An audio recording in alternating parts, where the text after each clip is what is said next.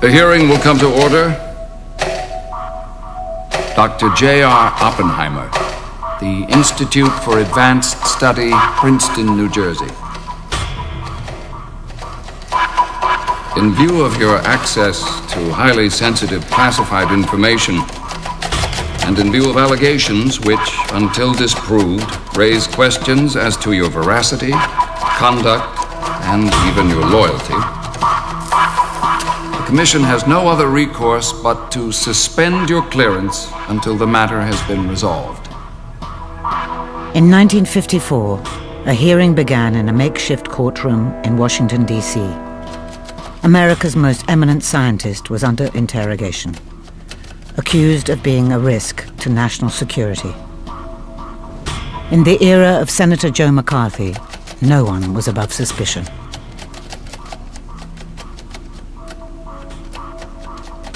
It was reported that you stated that you were not a communist, but had probably belonged to every Communist Front organization on the West Coast and had signed many petitions in which communists were interested. The news sent shockwaves through American society. If Robert Oppenheimer couldn't be trusted, no one could.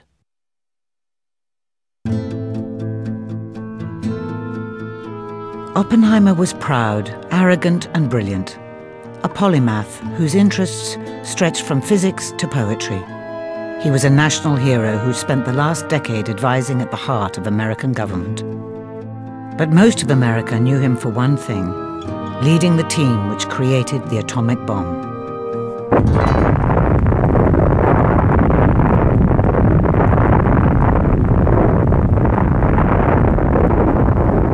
We knew the world would not be the same.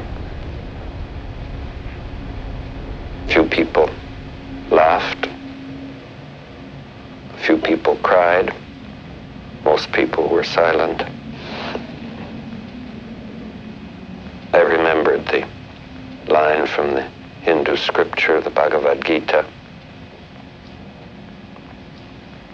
Vishnu is trying to persuade the prince that he should do his duty, and to impress him takes on his multi-armed form and says, "Now I am become death, the destroyer of worlds." I suppose we all thought that one way or another. Having created the bomb, Oppenheimer spent much of his subsequent career trying to warn his masters of its dangers. In doing so, he made some powerful enemies. The country asked him to do something, and he did it brilliantly. And they repaid him for the tremendous job he did by breaking him. Doctor, do you think that social contacts between a person employed in secret war work and communists or communist adherents is dangerous? Are we talking about today? Yes. Certainly not necessarily so. They could conceivably be. Was that your view in 1943 and during the war years? The hearing would last almost a month. It would pick over every detail of Oppenheimer's life, challenging his loyalty, questioning his judgment, and exposing his secrets. To make his defense, Oppenheimer decided to tell his own story. The items of so-called derogatory information cannot be fairly understood except in the context of my life and work.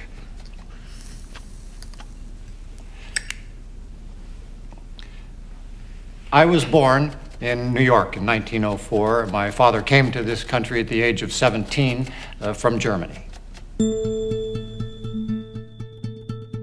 Julius Oppenheimer was a Jewish immigrant who'd arrived in America in 1888 without any English or any money. He started work in an uncle's factory and by the age of 30 was a wealthy man. Oppenheimer's mother, Ella, was from Baltimore and had worked as an art teacher before her marriage. A friend remembered her as very delicate, with an air of sadness. As a child, Robert was precociously brilliant, and his parents were extremely protective. Often ill and generally frail, he was an introverted child. He had little contact with anyone his own age. He wasn't mischievous. He was too brilliant to be just one of the children. But his parents treasured him, treated him like a little jewel, and he just skipped being a boy. My childhood did not prepare me for the fact that the world is full of cruel and bitter things, Oppenheimer said. It gave me no normal, healthy way to be a bastard.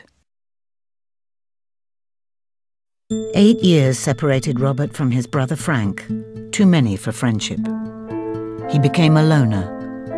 When he started at the Ethical Cultural School in New York, he lived in his own world, more comfortable with teachers than fellow pupils. The other kids called him Booby Oppenheimer. Seeking reassurance in his own intelligence, he became increasingly arrogant and aloof. Oppenheimer excelled at school and secured a place at Harvard. He studied physics, chemistry, maths, English and French literature, Western, Chinese and Hindu philosophy. He even found time to write stories and poems. He described it as being like the Huns invading Rome, by which he meant he was going to swallow up every bit of culture and art and science that he could possibly do. Harvard's an environment in which the intellectual life is a rich feast, but the social life is a desert. The isolation eventually began to take its toll on Oppenheimer. His inability to connect with people or even find a girlfriend could, one friend remembered, lead him into bouts of melancholy and deep, deep depression. In the days of my almost infinitely prolonged adolescence, he later wrote, I hardly did anything that did not arouse in me a very great sense of revulsion.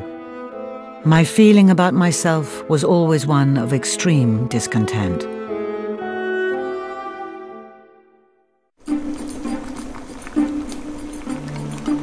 In 1925, after 3 years at Harvard, Oppenheimer started a graduate degree in the famous Cavendish Laboratory in Cambridge. An ambitious student who'd always had easy success academically, Oppenheimer expected to excel. But he was wrong. Oppenheimer, like so many theoretical physicists, it turns out that if he walks through a lab, the instruments all break. And he's trying to do a rather delicate physical experiment, and he's not getting anywhere. And he's sinking deeper and deeper into that special despair that comes along when prodigies grow up and realize they can't just do it by being a prodigy anymore.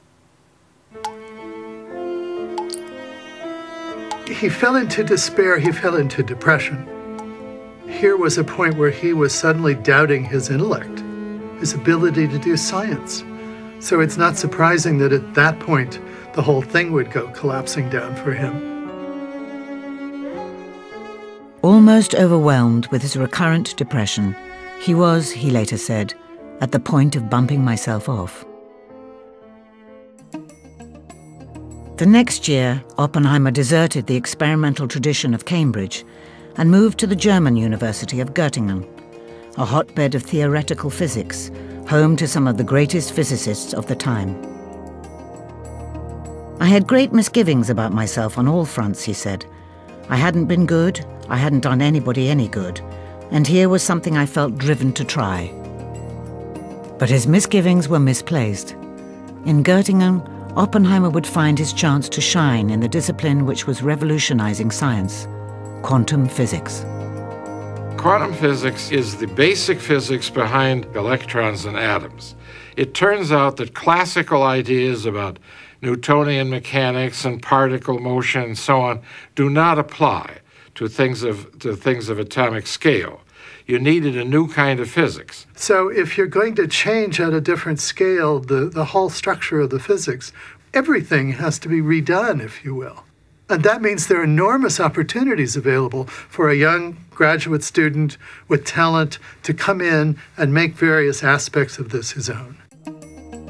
Oppenheimer was entranced by the strangeness of the quantum world, where certainty disappeared and probability ruled. He found his work exhilarating. There was terror, he wrote, as well as exultation. Oppenheimer really flourished there. He annoyed everybody, of course, by talking too much and pretending he knew everything. He always considered very carefully what he said, as though he was speaking for the ages. And he expected everybody to be seduced by his Renaissance man knowledge of everything. Having found his niche, Oppenheimer excelled in Göttingen, publishing 16 papers in 3 years. By the time he decided to return home, he had a newfound focus and confidence, as well as an international reputation. In the spring of 1929, I returned to the United States. I was homesick for this country. I had learned in my student days a great deal about the new physics. I wanted to pursue this myself, to explain it, and to foster its cultivation. Though he was still only 25, Oppenheimer already knew more about quantum physics than any other American. He soon found teaching posts at Caltech and Berkeley. At first, though, he struggled to adjust to teaching. It was customary, until I got there, for students to take his main course in theoretical physics twice in a row. They would take a second year to fully understand it. He spoke at a very fast clip, puffing on his cigarette, which he always had. He was writing with his chalk, and he was moving back and forth between his left hand and his right hand so quickly that people thought he was going to smoke the chalk, and write with the cigarette. And they couldn't follow him. But he was able to transform himself into an excellent lecturer who was charismatic and extremely effective. Though he managed to transform his teaching style, Oppenheimer still struggled with friendships. He was not likable because he wouldn't let you look at him. He was always on stage. There was always a studied remark intended to convey some sort of, superiority or deeper knowledge than you Slav could possibly understand. He could be devastating, especially to young people. He became very impatient and was always all over them, and sometimes reduced them practically to tears. His sharp remarks were not inadvertent. They had to do with a kind of arrogance and contempt. I take it to be a way that he disguised his anxieties, that he disguised his social insecurities, but it was immensely cruel. Oppenheimer called his behavior beastliness. "It is not easy," he wrote in a letter to his brother, "at least it is not easy for me, to be quite free of the desire to browbeat somebody."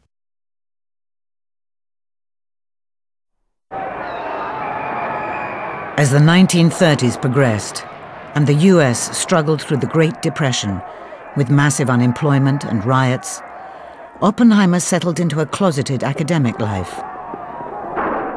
He remained largely disconnected from the turbulence and remarkably unconcerned. I had no radio, no telephone. I never read a newspaper or a current magazine. I learned of the stock market crash in the fall of 1929 only long after the event. I voted for the first time in a presidential election in 1936. I was deeply interested in my science, but I had no understanding of the relations of man to his society. The Depression didn't affect him personally. He had an income from his father, who was wealthy, and politics seemed gross to him. Beginning late in 1936, my interests began to change. I saw what the Depression was doing to my students. Often they could get no jobs.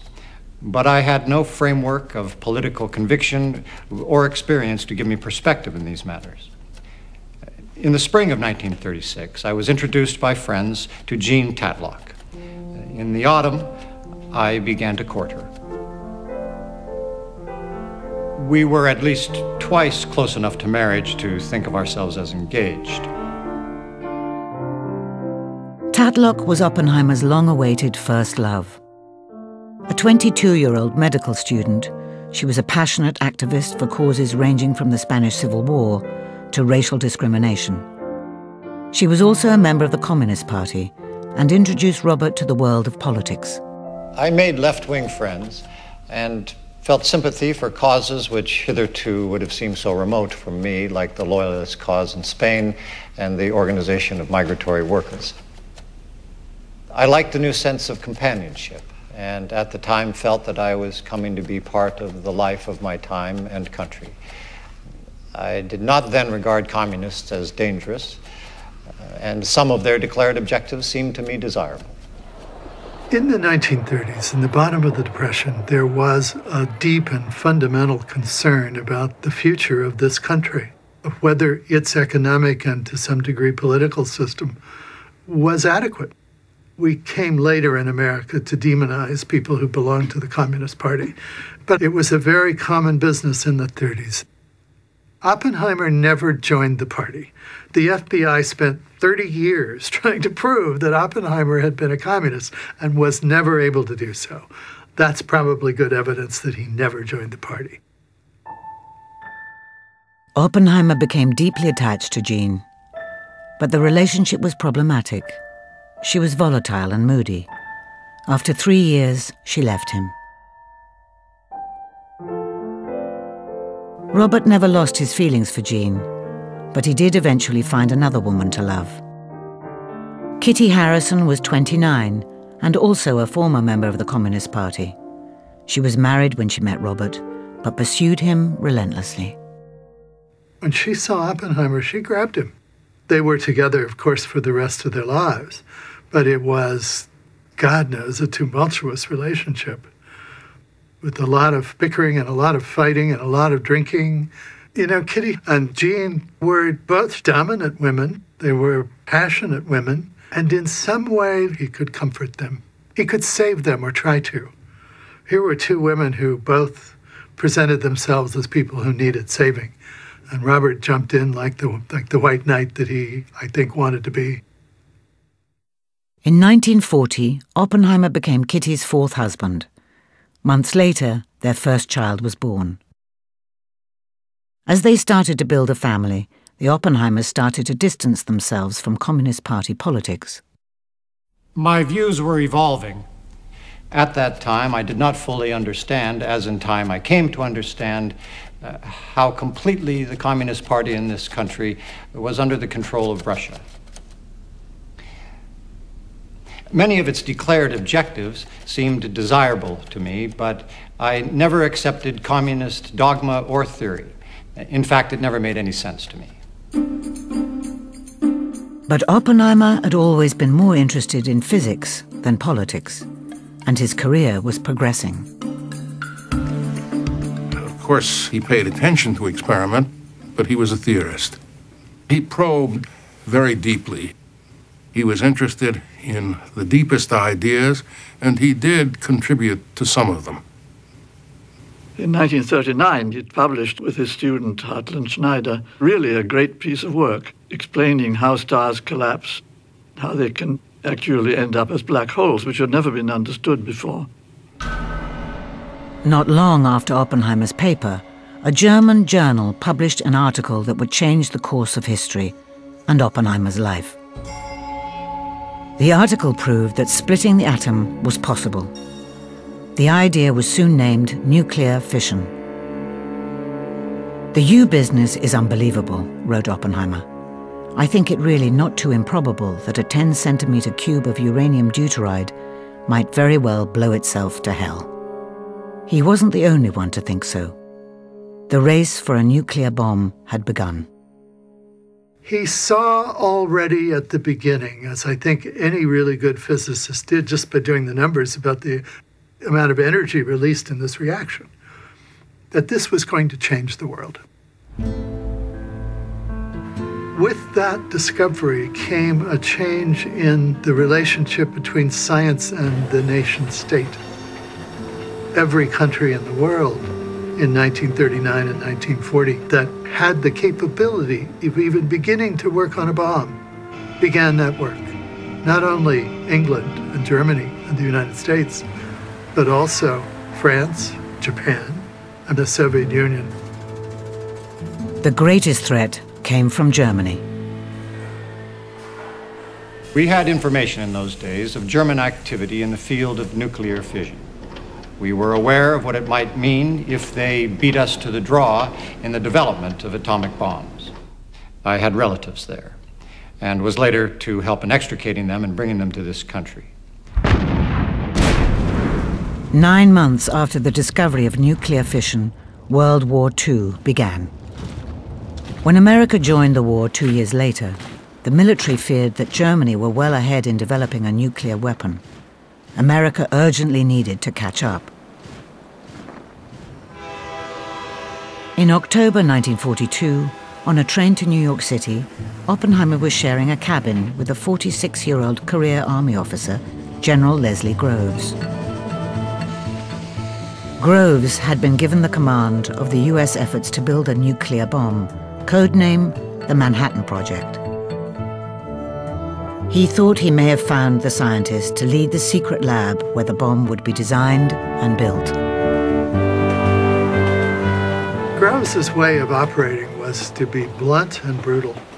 He knew, as they said during the First World War, how to get the spam to the front lines. He knew how to get the job done.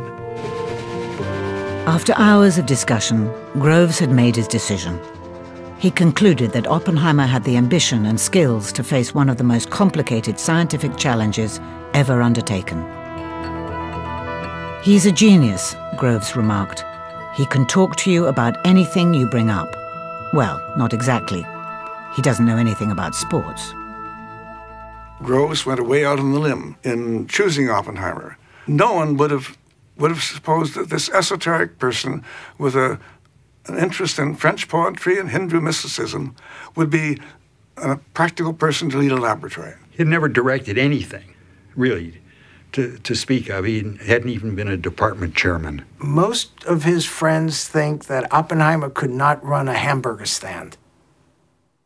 For different reasons, Oppenheimer's appointment was soon in doubt. The Army refused to authorize his security clearance. The United States and the Soviet Union may have been allies, but anyone with communist associations was still considered a possible spy. The security people are appalled. Oppenheimer is the last person they would want as director, and he's the next to last person they'd even want involved in the project at all as a janitor. Groves is very conservative. He hates communists, but Groves does not allow Oppenheimer's left-wing activities during the 1930s to trump his belief that Oppenheimer will be just the right person. In early 1943, I received a letter appointing me director of the laboratory. Almost everyone knew this was a great undertaking. It might determine the outcome of the war. It was an unparalleled opportunity to bring to bear the knowledge and art of science for the benefit of the country. This job, if it were achieved, would be part of history. Oppenheimer knew exactly where he wanted to make his part of history. A remote desert in New Mexico, where he had spent many holidays, Los Alamos. Before departing for Los Alamos to start his top-secret work, Oppenheimer had dinner with one of his old left-wing friends. In his time at Berkeley, Oppenheimer had become friends with Harcon Chevalier, a professor of French. Chevalier was a dedicated and active member of the Communist Party. Oppenheimer had known Chevalier for years. Chevalier was one of his closest friends. He knew Chevalier was a communist. It didn't really worry him.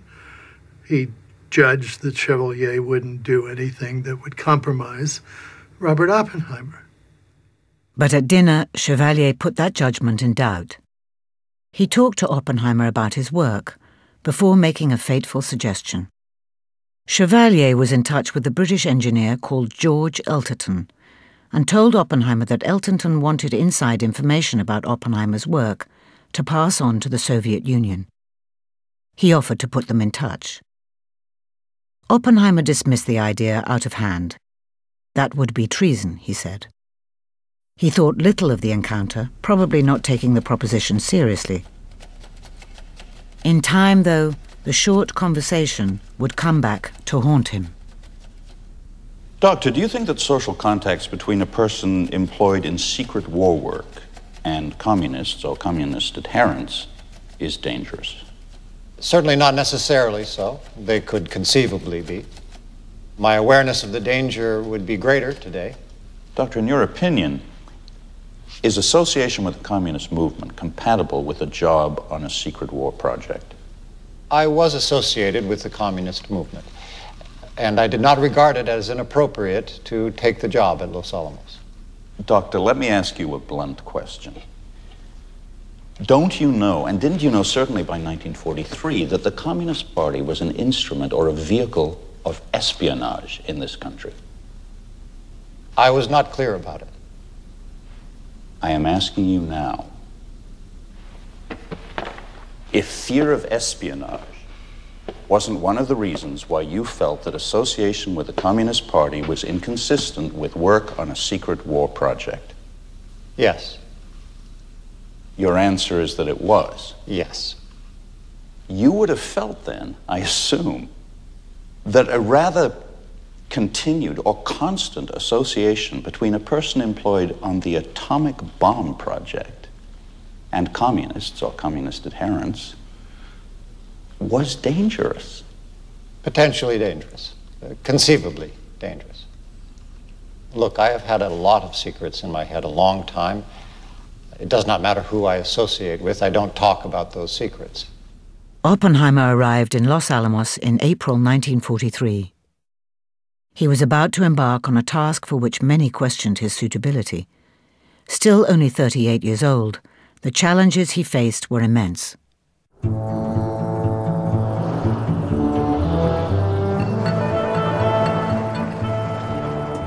A whole town was being constructed, and Oppenheimer was trying to organize the science. But in addition, they were constructing roads, laboratory buildings, and homes. We had no sidewalks anywhere, and in one season of the year walked around in mud up to our ankles. They were trying to build a first-class physics laboratory out in the middle of a howling wilderness. It was a hell of a place to try to move a linear accelerator up the narrow switchback mountain roads to install it at the top. To add to the difficulties, Los Alamos had to be shrouded in complete secrecy. Army intelligence officers watched everything and everybody, especially those with questionable pasts. Oppenheimer's phone was tapped, his mail was opened, and his office wired. His driver and bodyguard was an undercover agent. He was viewed as a particular security risk, and though he knew everything that went on in his lab, he still didn't have security clearance. Oppenheimer goes about doing the job as best he can do it, but the security people are like flies on a hot summer day. They're constantly buzzing around him. They're constantly annoying him. He does his best to shoo them, away. But there's one instance where he makes a terrible, terrible mistake. I had visited Jean Tatlock in the spring of 1943. I almost had to. She was not much of a communist, but she was certainly a member of the party. There was nothing dangerous about that. There was nothing potentially dangerous about that. Of course, the security teams already knew of Oppenheimer's visit to his radical ex-girlfriend. His watchers had waited while he spent the night with Jean Tatlock. They reported the news to the FBI. Why did you have to see her? She had indicated a great desire to see me before we left for Los Alamos. At that time, I couldn't go. For one thing, I wasn't supposed to say where we were going or anything. I felt that she had to see me. She was undergoing psychiatric treatment. She was extremely unhappy. Did you find out why she had to see you? Because she was still in love with me. When did you see her after that? She took me to the airport, and I never saw her again. Jean Tatlock was a wounded, lonely woman who was at wit's end, and she wanted this man whom she loved to come to her, and he did.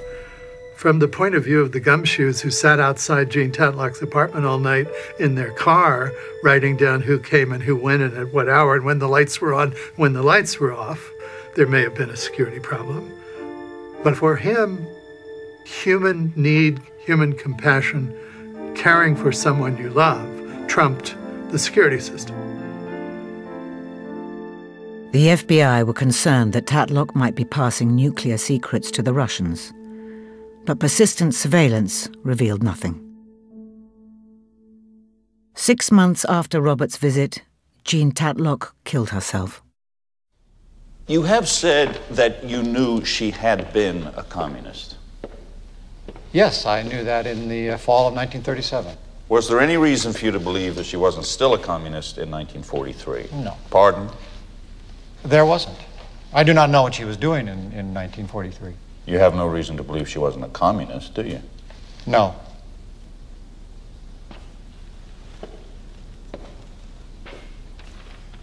You spent the night with her, didn't you? Yes. That is when you were working on a secret war project. Yes. You have told us this morning that you thought that at times social contacts with communists on the part of one working on a secret war project was dangerous. Could conceivably be. You didn't think spending a night with a dedicated communist? I don't believe she was a dedicated communist. You don't? No.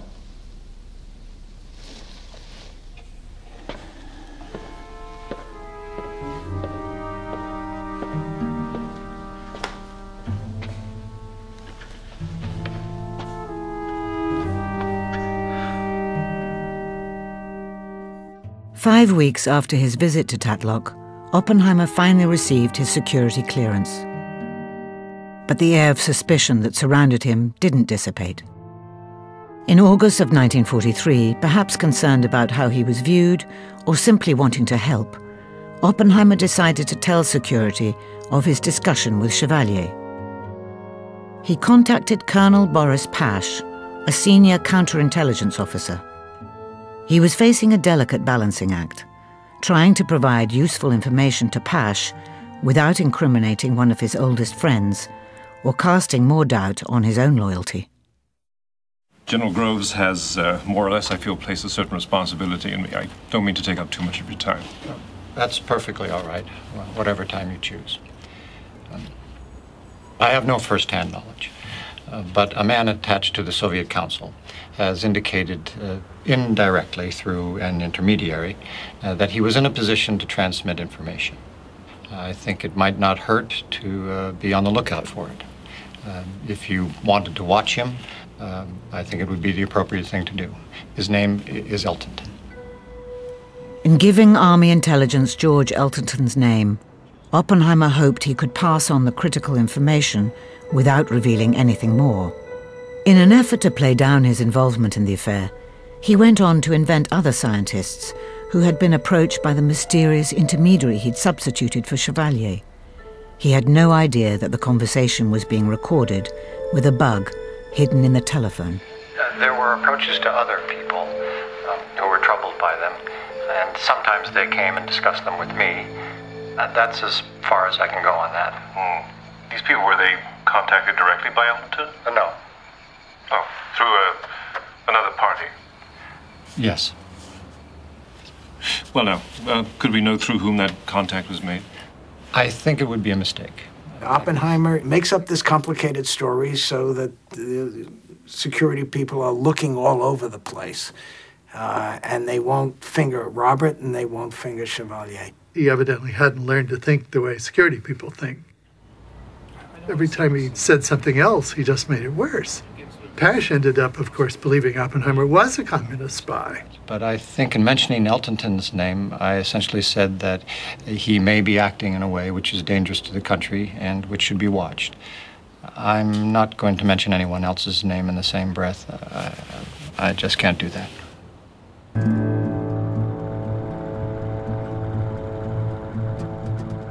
As with his night visit to Jean Tatlock, Oppenheimer didn't take the incident seriously.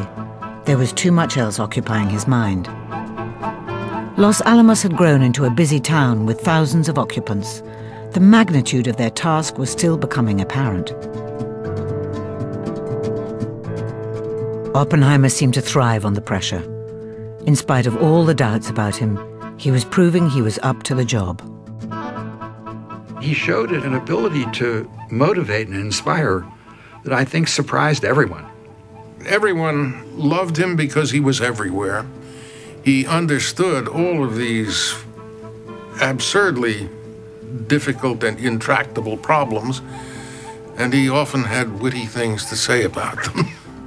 He had a certain charisma, a certain charm, a certain flair. He had a Robbins A. Glue convertible Cadillac, you know, and if you're a young kid, and here's the boss, and he's driving around with his pork pie hat and his tweed jacket and cigarette always, you know, like in the movies, you know, you're impressed. Oppenheimer inspired everyone. He expressed the intellectual essence of what we were doing, the deepest sense of what it was. I don't know, in retrospect, who could have done it better? Who could have pulled that gang, 80% of which were prima donnas of their own, could have pulled that gang together and made them work as a unit? The period at Los Alamos was the only time in his life when he wasn't plagued by existential doubt, when all the parts came together and worked together. It was the first chance he'd ever had to serve the country and forget himself. But it was far from plain sailing. One of Oppenheimer's biggest problems was a key member of his team, the Hungarian refugee, Edward Teller. Teller was always an ebullient scientist, very bright, quite impatient. When I showed up at Los Alamos, I saw this name chalked next to the door, E. Teller, but there was no one in the office. I learned that he was rather unhappy that he had not been chosen as leader of the theory division and had gone off in a puff.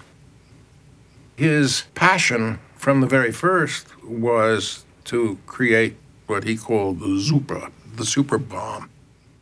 The super was a hydrogen bomb, a weapon that dwarfed the destructive power of the atom bomb. Since it needed an atomic bomb to set it off, Oppenheimer had little interest in Teller's ambitions. Oppenheimer said, no, we got enough on our hands. We got to make the atomic bomb. That's what we're going to do. That's our job, and that's what we're going to focus on. When Teller threatened to leave the project, Oppenheimer relented. He let Teller work independently to pursue his plan. It was a compromise, but there would always be bad blood between them.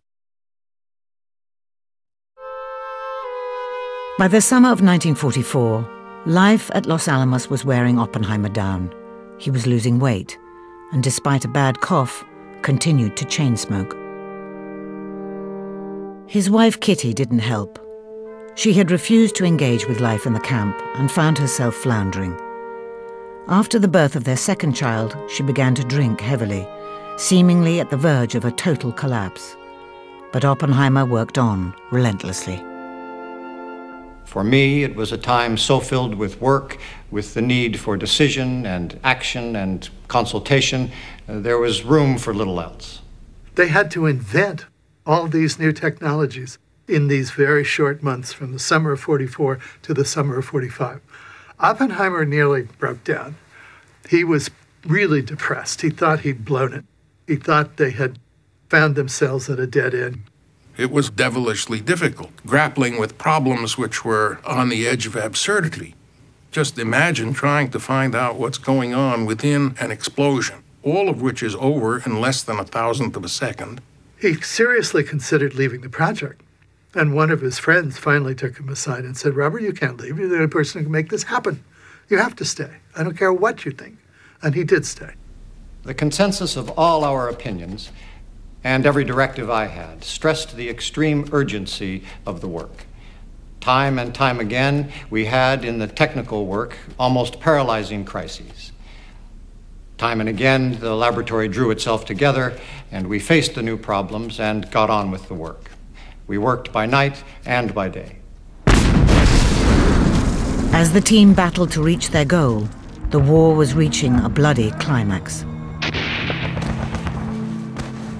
In May 1945, the Germans surrendered.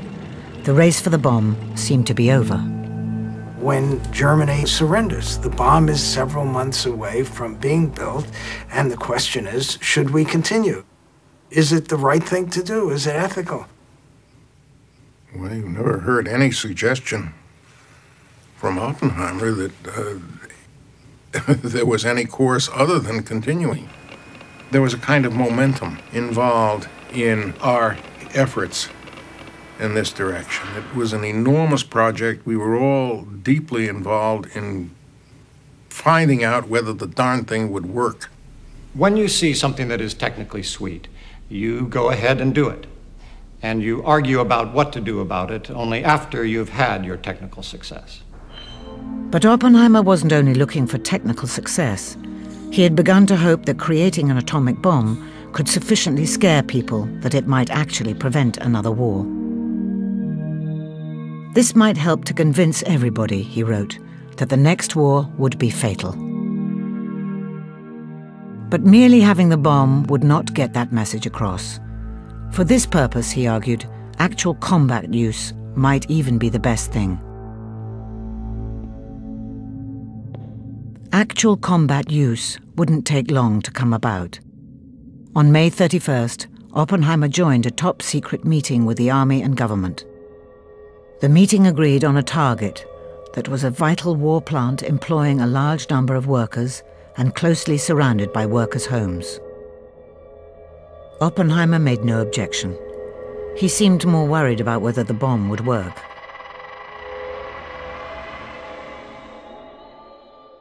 His answer came 6 weeks later in New Mexico's Alamogordo Desert, a place the Spanish had called the Journey of Death.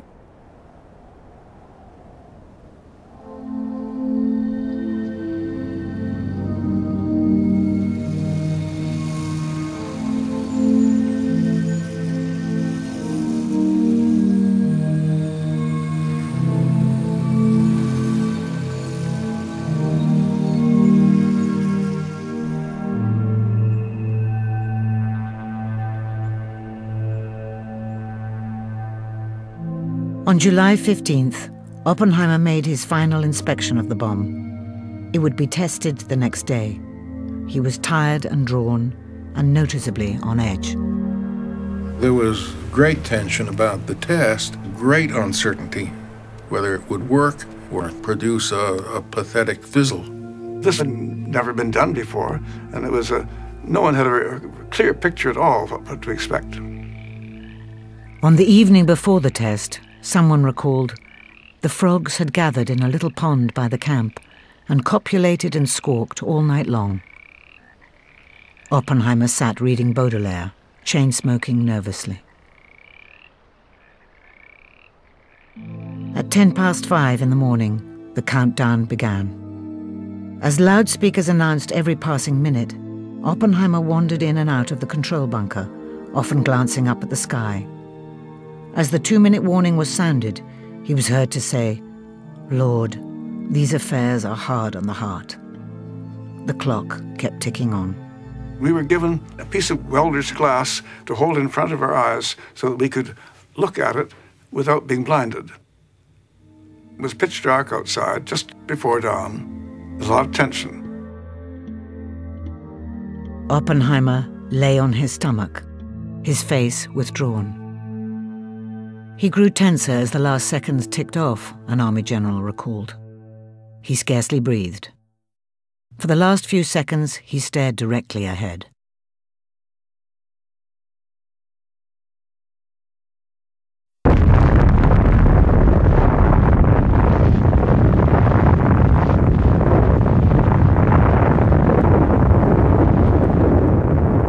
It was a brilliant flash like daylight outside.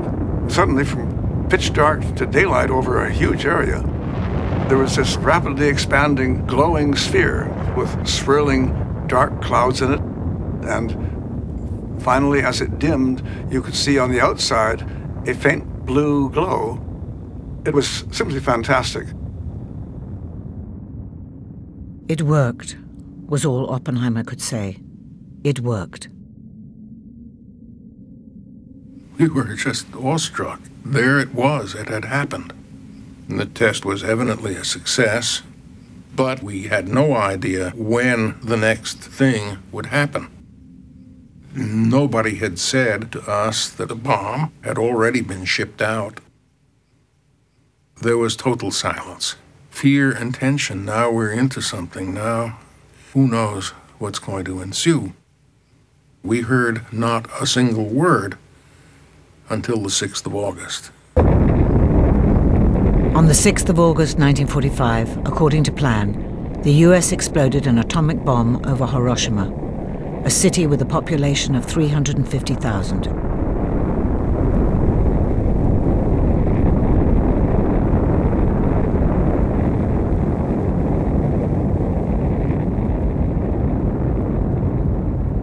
Despite his close involvement in the planning, he had given the Air Force precise instructions for the detonation. Oppenheimer had been darkly mourning. Those poor little people, he said. Those poor little people.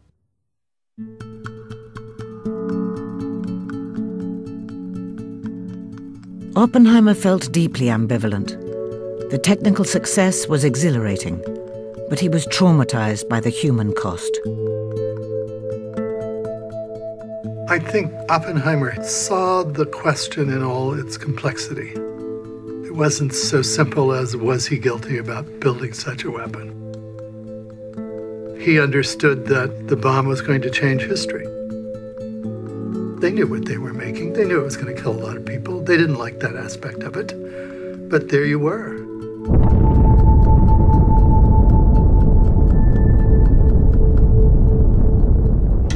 Three days later, a second bomb obliterated Nagasaki. By this stage, Oppenheimer was morose, tortured by doubts. His depression was returning. This undertaking, he wrote to a friend, has not been without its misgivings. They are heavy on us today, when the future, which has so many elements of high promise, is yet only a stone's throw from despair.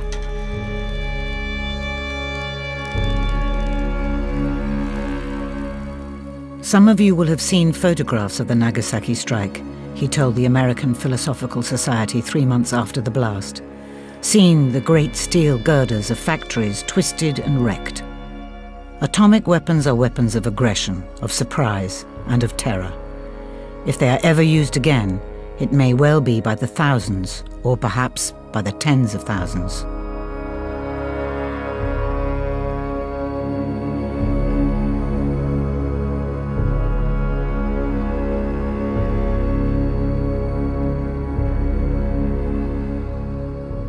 He was a great supporter of using the bomb, but he understood all along that he was on the cusp of a new terror, even at the moment when the scientists believed that there was no other choice. They knew that most of the people killed were civilians. They knew that the targets for these bombs were the centers of cities. It's a very heavy burden that he carries into the post-war period after Hiroshima and Nagasaki are destroyed. I have been asked whether, in the years to come, it will be possible to kill 40 million American people in the 20 largest American towns by the use of atomic bombs in a single night. I am afraid that the answer to that question is yes.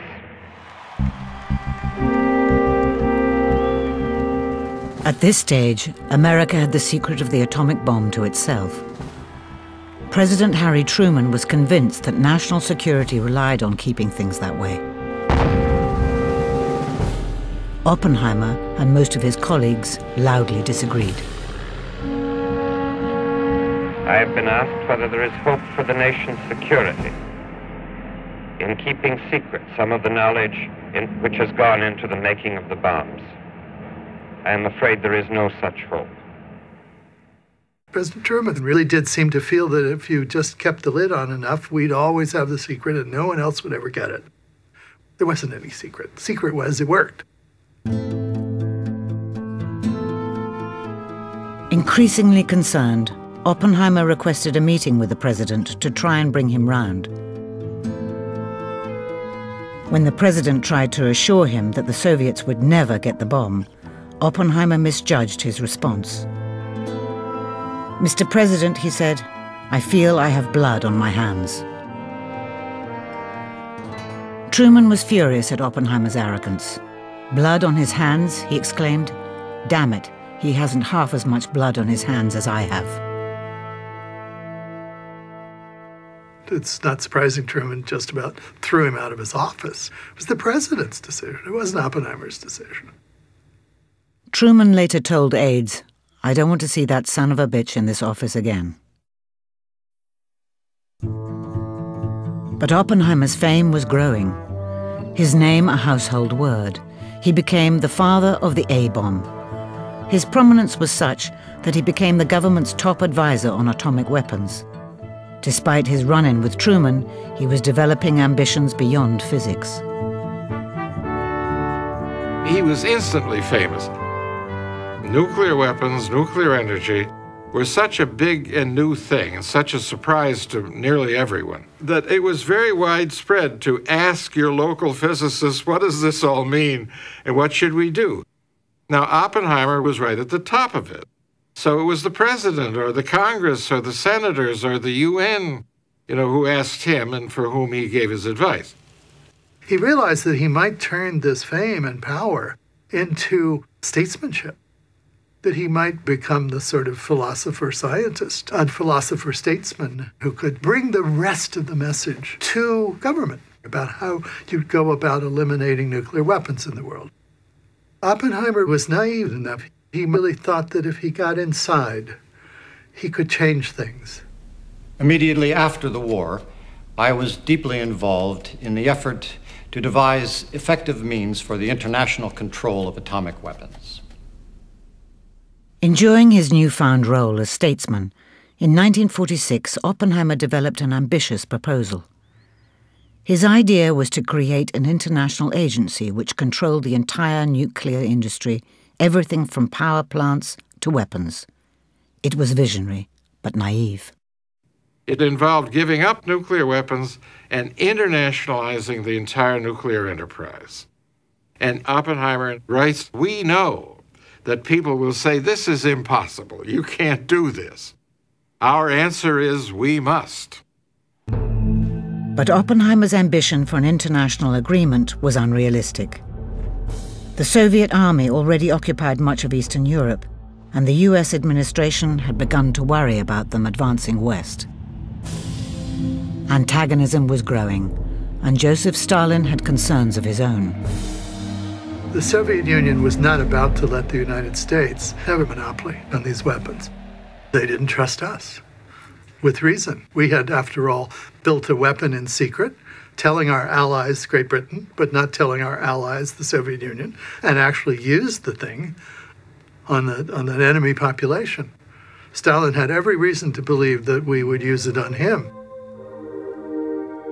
Opposed from all sides, Oppenheimer's first real foray out of physics and into politics went nowhere. So it was a brilliant and radical and evidently premature idea.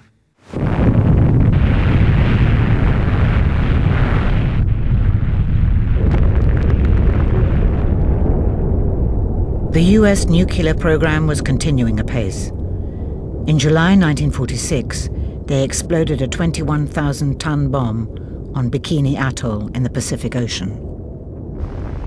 2 months previously, Oppenheimer had again voiced concerns about the project to Harry Truman.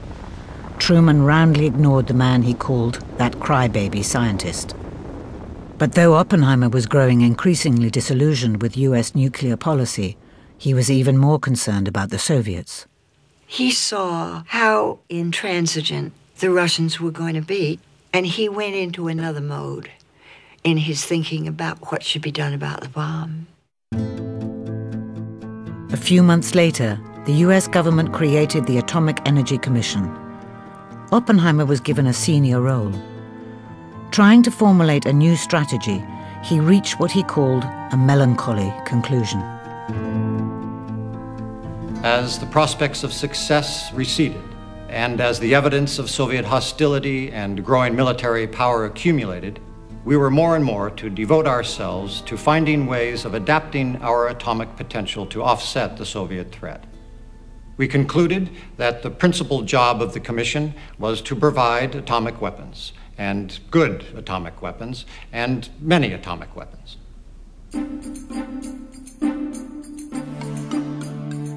As he tried to forge himself as a scientific statesman, Oppenheimer seemed to be leaving physics behind. After the war, he had left teaching and become director of the Institute for Advanced Study at Princeton.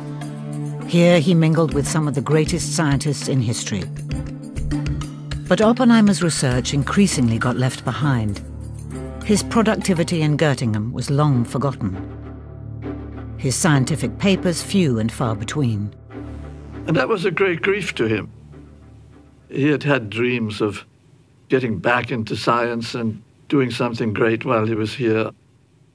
His wife, Kitty, begged me if I couldn't actually work with Robert and actually do some science with him. And I never could. It wasn't, he never got down to the nitty-gritty. He was older. What, he was 40? He was past the age when people do their best scientific work. Nonetheless, his public persona had never shone brighter. He was portrayed as a model American, a genius scientist with a happy marriage and 2 small children. Some in the US administration, however, had growing doubts about J. Robert Oppenheimer. Communists have been, still are, and always will be a menace to freedom, to democratic ideals, to the worship of God, and to America's way of life. J. Edgar Hoover, the director of the FBI, was determined to root out the communists he believed were hidden in every walk of life. Despite Oppenheimer's immense reputation and service to his country, his communist associations made him an object of real suspicion. There were periods in which there was a let-up, but the FBI started to follow and surveil Oppenheimer in about 1940, 1941, and never stopped. Never stopped. In 1948, the House Committee on Un-American Activities had led to the trial of Alger Hiss, a State Department official, on charges related to communism. In 1949, Oppenheimer was subpoenaed to appear. He tried to charm the committee, but under intense questioning, he buckled. He confirmed the names of Communist Party members, some of whom had been his students. It looked as though he was just trying to save his own skin by incriminating the students. To me, it was horrible. He must have sensed that the flames could get to him sometime, and it wasn't clear to him what he should do. Oppenheimer survived the ordeal, but an appearance before a different committee a few days later would eventually prove more disastrous. Louis Strauss was president of the Institute for Advanced Study, Oppenheimer's boss. He was also a member of the Atomic Energy Commission. A proud and fiercely anti-communist self-made millionaire, he did not like to be crossed. If you disagree with Louis about anything, a colleague recalled, he assumes you're a fool. But if you go on disagreeing with him, he concludes you must be a traitor. At his second appearance before Congress, Oppenheimer was arguing in favor of exporting nuclear isotopes to Europe. My opinion is that if the determination were made that isotopes should not be shipped abroad, the Congress would be making a profound mistake. Oppenheimer knew that Strauss violently disagreed. He was convinced they would fall into Russian hands. In a reckless and costly display of arrogance, Oppenheimer openly mocked Strauss's position. He told the committee that the isotopes were no more dangerous than a shovel or a bottle of beer. And everybody laughed, and the journalist said he looked over at Louis Strauss, who had turned beet red. He had never seen so much hate and anger on anyone's face as he saw on Strauss's face at that moment. Strauss was very sensitive to criticism. If he didn't like people, he dealt with them. And he had a long memory. He could deal with them a long time afterward if he wanted to. Strauss, along with the rest of his country, would be rocked 2 months later, when, as Oppenheimer had foreseen, the Soviet Union tested its first atomic bomb. There was near hysteria in Washington. People were running around screaming, "The sky is falling in." Now, why would they do that? If you've got all of your eggs in the basket that it's a secret, and then the secret is lost, then of course you think you've lost everything. On the day the test made the headlines, Oppenheimer received a call from an agitated Edward Teller. "What should I do now?" Teller asked. "Keep your shirt on," Oppenheimer replied. From Teller's point of view, there was a balance of forces between us and the Soviet Union in Europe. They had 4 million men on the ground in Eastern Europe, and we had the bomb. Now suddenly they had 4 million men on the ground in Europe, we had the bomb, and they had the bomb. So the balance of forces was upset. He hated the Soviet Union. He grew up in Hungary, and communism was a 4-letter word. So he thought the only way you could deal with the Soviet Union was have more bombs than they did. That they would be influenced by force and by nothing else. Teller was convinced that the answer to the Soviet threat lay in the work he had started at Los Alamos, building the Super, a hydrogen bomb. Any work on the H-bomb, though, would have to be approved by Oppenheimer's committee. A good many people came to me or called me or wrote me letters about the Super program. It was not clear to me what the right thing to do was. Was it crash development, the most rapid possible development and construction of a super? The divisive debate about the H-bomb was one fraught with pitfalls for the unsuspecting Oppenheimer. Ever since the war had ended, Teller had been trying to convince any high official who would listen that the super would keep Americans safe. He thought that if we didn't develop it, the Russians surely would, and we would be at their mercy. He thought that it would be crazy not to develop it, and that those who opposed it might possibly be unpatriotic. The committee concluded that it shouldn't be built because this was a weapon of genocide that had absolutely no military necessity, and that our stockpile of atomic bombs was a sufficient deterrent. Oppenheimer and his committee of some of America's most eminent nuclear scientists had made their judgment. But President Truman, no fan of Oppenheimer, feared the Russians might get there first. He overruled the committee.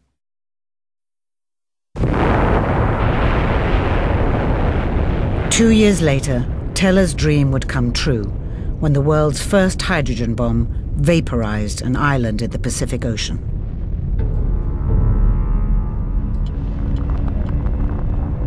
It became a great big lagoon. It just went away. And the whole water around it was milky white. It was scary. The heat from this thing was really very frightening. It started getting hotter and hotter and hotter and hotter. This is almost 30 miles away.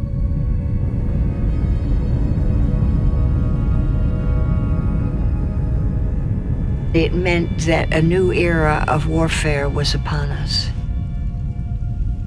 We now had in our possession a weapon of genocide, not just warfare. The modern arms race started with the invention of the hydrogen bomb, and after which it was escalation all the way. If the development by the enemy, as well as by us, of thermonuclear weapons could have been averted, I think we would be in a somewhat safer world today than we are. God knows, not entirely safe, because atomic bombs are not jolly either. After Truman's ruling, Oppenheimer had done nothing further to impede work on the H-bomb program. Having considered leaving government altogether, he decided to stay loyal. But his lack of enthusiasm for the project had not gone unnoticed and was open to misinterpretation. Did you, subsequent to the President's decision of January 1950, ever express any opposition to the production of the hydrogen bomb on moral grounds? I would think I could very well have said, this is a dreadful weapon, or something like that. Why do you think that you could very well have said that? Because I have always thought it was a dreadful weapon. Even if from a technical point of view it was a sweet and lovely and beautiful job, I have still thought it was a dreadful weapon. And have said so? I would assume I have said so, yes. You mean you had a moral revulsion against the production of such a dreadful weapon? This is too strong. Beg pardon? That is too strong. Which is too strong, the weapon or my expression? Your expression. I had grave concern and anxiety. You had moral qualms about it, is that accurate? Let us leave the word moral out of it. You had qualms about it. How could one not have qualms about it? I know no one who doesn't have qualms about it. Oppenheimer wasn't opposed to building nuclear weapons. He was just opposed to building huge nuclear weapons that were bigger than the targets. In 1950, 2 years before the H-bomb was ready for testing, the Korean War began. America was now battling Chinese and Korean communists, and tensions with Russia were still rising. In 1951, Oppenheimer was shown how his brainchild, the atomic bomb, dominated the Air Force's strategic war plan. The plan was that we would bomb our way across Eastern Europe with nuclear weapons. We would then destroy the Soviet Union, and then, as a kind of an extra, we'd go on and destroy China, because after all, it was a communist country. The American government was planning in its nuclear weapons response to any Soviet attack to kill 200 and something million people within a week or two. Oppenheimer just felt that this was madness, sheer madness. Oppenheimer, the statesman, felt compelled to speak out for moderation. He argued against nuclear-powered aircraft and submarines and advocated open discussion of the arms race. His enemies were listening. And there's grave danger for us that these decisions are taken on the basis of facts held secret. If we are guided by fear alone, we'll fail in this time of crisis. Though he had the ear of the public, Oppenheimer's doubters were becoming ever more powerful. When Eisenhower succeeded Truman in the Oval Office, Louis Strauss became chairman of the Atomic Energy Commission. His new position gave him even more influence over Oppenheimer's future.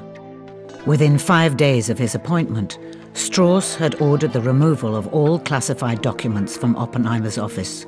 Strauss would deliberately destroy the name and reputation and government position of Robert Oppenheimer. And when he destroyed something, he destroyed it thoroughly. Strauss began to orchestrate a press campaign that suggested Oppenheimer was undermining the nation's atomic weapons program. The stories hinted that it was Teller, not Oppenheimer, who was the true scientific patriot. Teller, who had long wanted to oust Oppenheimer from public life, readily joined the crusade. In 1951, he told the FBI that a lot of people believe Oppenheimer opposed the development of the hydrogen bomb on direct orders from Moscow. Teller sincerely believed that we were in a dangerous arms race with the Russians, and that Oppenheimer was standing in the way of protecting the country against this dreaded foe. I think he may well have sincerely believed that. And I'm sure for Teller, It was also a very personal jealousy. Oppenheimer likes his bomb, but he doesn't like my bomb. I know that sounds absurd, and yet I have no doubt that it was part of the equation. So get rid of him, and then Teller, like cream, would rise to the top of the bottle. They needed to get Oppenheimer out of the way so that Strauss and Teller could realign the physics community around the dream of building new and better bombs. Teller's claims chimed with recent reports that on Oppenheimer's watch, Soviet agents had penetrated Los Alamos and obtained nuclear secrets. Their fears seemed confirmed when the Russians tested their own H-bomb in 1953. 2 years before, reports that Soviet agents had penetrated Los Alamos and passed atomic secrets to the Russians had stunned them. Convinced America was vulnerable, many started searching for people to blame. Are you a member of the communist conspiracy as of this moment? People were really convinced that tomorrow Soviets were going to take over America. And they were convinced that it would be because of internal subversion, not because of external activity, but because we had spies and they were destroying the American way. A former colleague in the atomic energy community was convinced Oppenheimer was one of them. William Borden had harbored his doubts for years. He decided to share his suspicions with Strauss. Borden is a natural ally of Louis Strauss, and Strauss allows Borden to take Oppenheimer's security file home. And Borden studies it for months and writes this letter to J. Edgar Hoover.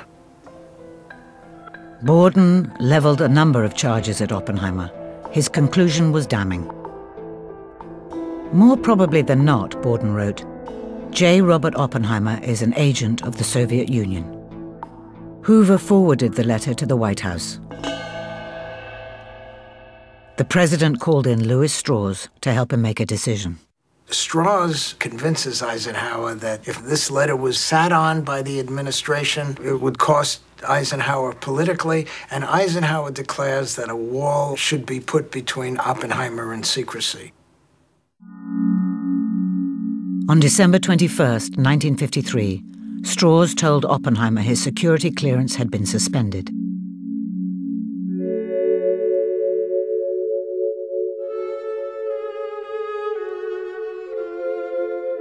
Oppenheimer, who had been totally unaware of the scale of the campaign against him, was stunned.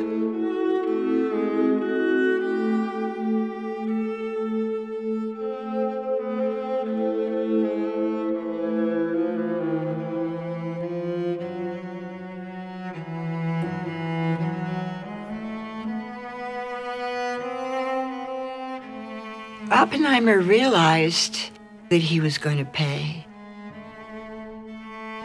I think he had the tragic sense. He understood the drama that he had to play out, even though he later called it a farce.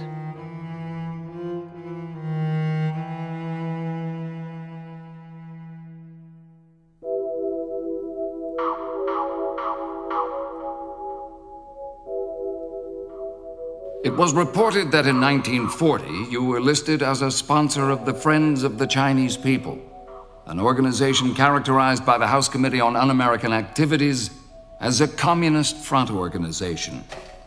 It was reported that you strongly opposed the hydrogen bomb on moral grounds and by claiming that it was not feasible and not politically desirable.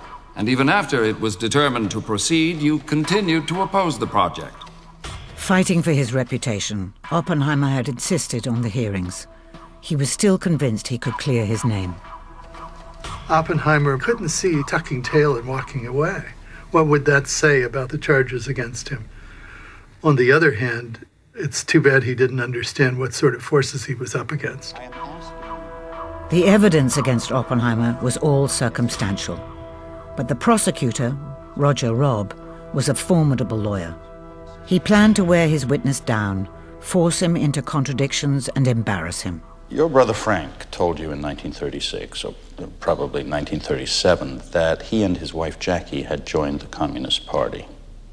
Did he ask your advice about it? Oh, Lord, no. He had taken the step. I had confidence in his decency and straightforwardness and in his loyalty to me. Tell us the test that you applied to acquire the confidence that you have spoken of. In the case of a brother, one doesn't make tests. At least I didn't. Well, I knew my brother. When did you decide that your brother was no longer a member of the party and no longer dangerous? I never regarded my brother as dangerous. Even with an attorney as experienced as Rob, Straws wasn't taking any chances. The hearing became a trial, and Straws was making the rules. He selected the judges and refused the defense team any access to evidence or witnesses.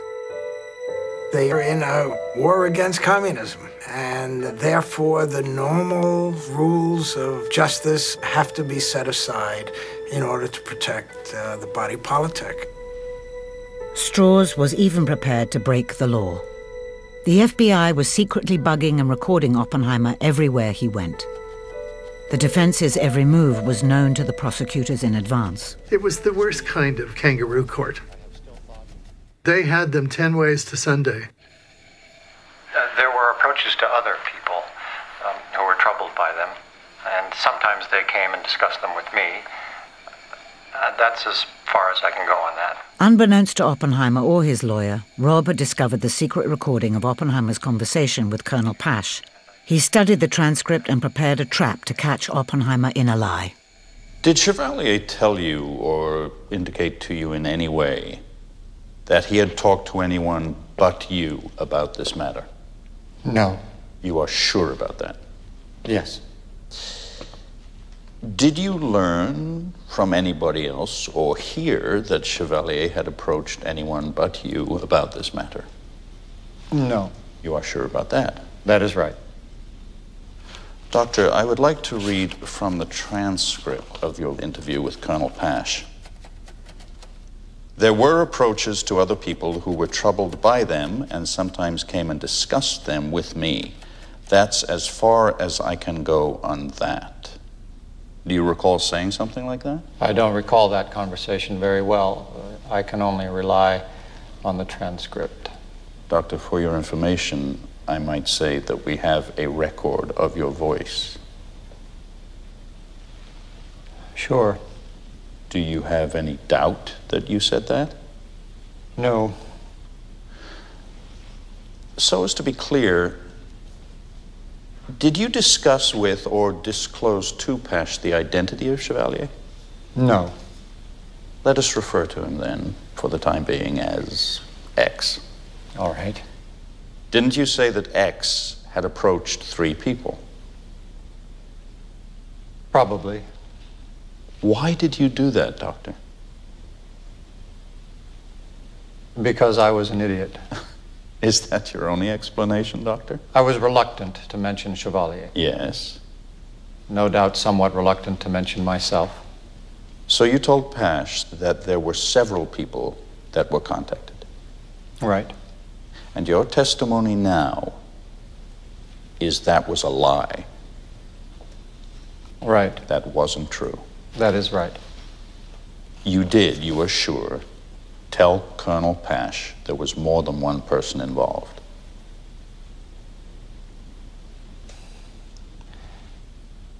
This whole thing is a pure fabrication, except for the one named Eltonton. Why did you go to such great circumstantial detail about this thing if you knew it was a cock and bull story?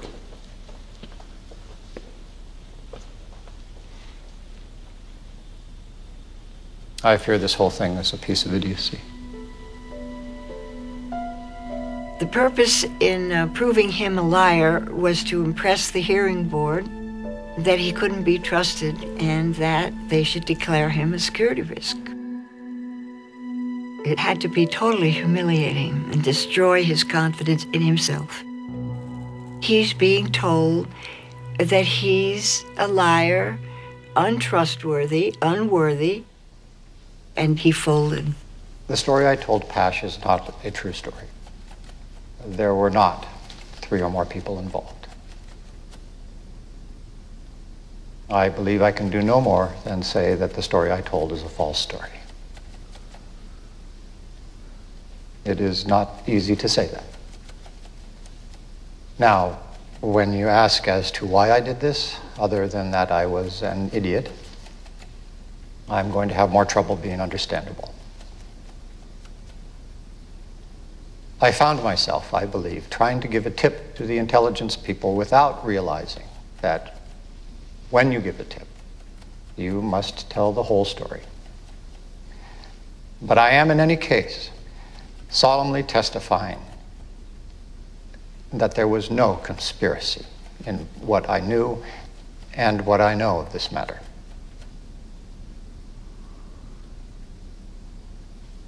I wish I could explain to you better why I falsified and fabricated.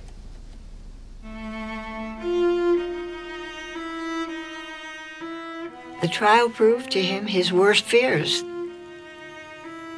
Oppenheimer had been troubled all his life about who he was. He later said that he was repulsive to himself. The trial said that he had defects of character, that he was not a good human being, and unfortunately he agreed. Oppenheimer testified for 27 hours. A further parade of witnesses was called on both sides. A letter of support was read from Albert Einstein. He already looked demoralized when Edward Teller took to the stand. I thoroughly disagreed with Dr. Oppenheimer in numerous issues, and his actions, frankly, appeared to me confused and complicated. I feel that I would like to see the vital interests of this country in hands which I understand better and therefore trust more. I would feel personally more secure if public matters would rest in other hands.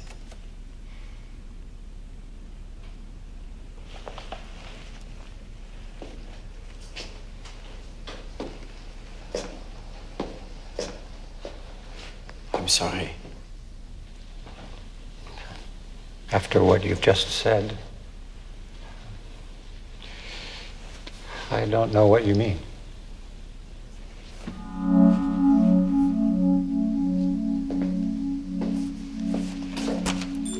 The hearings lasted almost 4 weeks. In his closing remarks, Oppenheimer's lawyer warned that America must not devour her own children.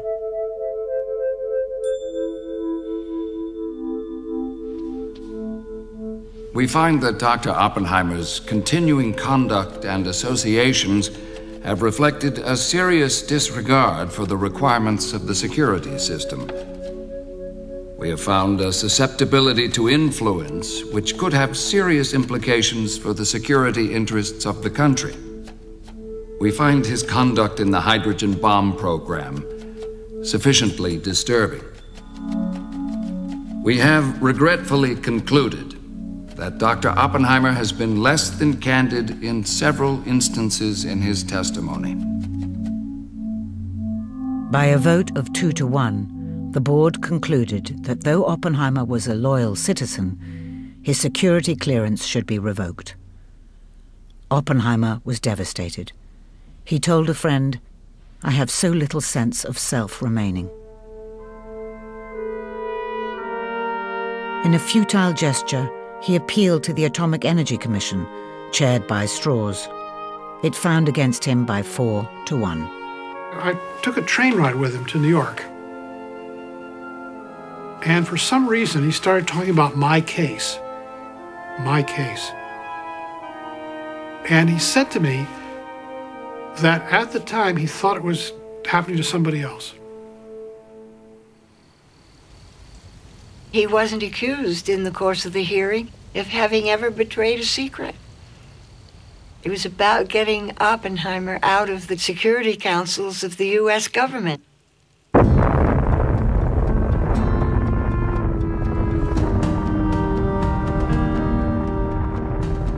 The Oppenheimer hearing was a political battle between the Strauss view, we need more and more and more nuclear weapons, and the Oppenheimer view that nuclear weapons are a part of our defense, but we have to, use them sensibly and we can't rely on them totally.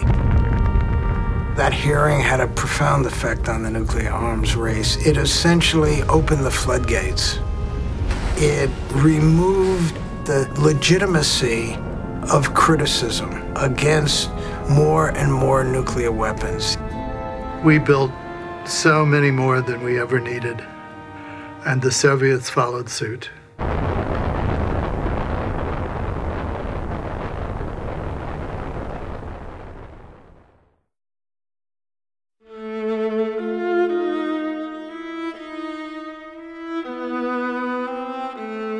Soon after the conclusion of the hearing, Oppenheimer turned 50. His aspirations to statesmanship were over, his influence with the government dead. He would live for 13 more years, but he was never the same man. He had been a strong, forceful leader before that, and he was a beaten man afterwards. He gave lectures on science and its interaction with humanity. He continued to direct the Institute for Advanced Study.